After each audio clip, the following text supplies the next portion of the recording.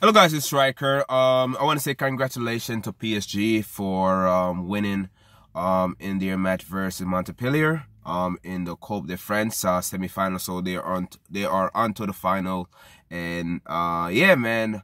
They're still in the title race. They're still in the title race. It's very close right now. They just came messed up.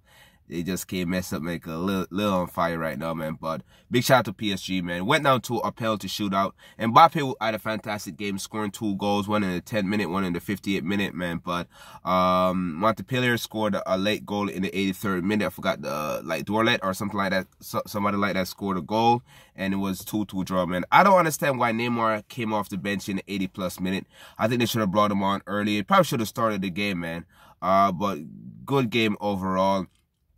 They pull it out, man. You could say luck. All of the PSG players, when it comes to penalty shootout, all of them scored a penalty.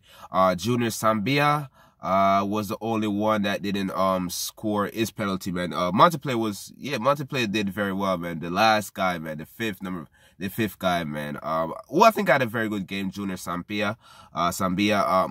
He missed the penalty, and that really cost them the match, man. But they played very well. PSG was a dominant team when it comes to possession. They had like 60-something% ball possession. They had over 25 shots. They created most of the big chances, opportunity, and they had more shots on target, man. They had like two times the amount of shot on target as Montpellier, man. But Montpellier was more lethal. They was more clinical, so that's why they were able to draw the game, man. But they just couldn't finish the job. PSG almost butchered it, man. But it is what it is.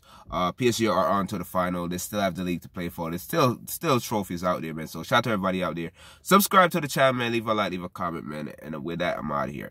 Peace.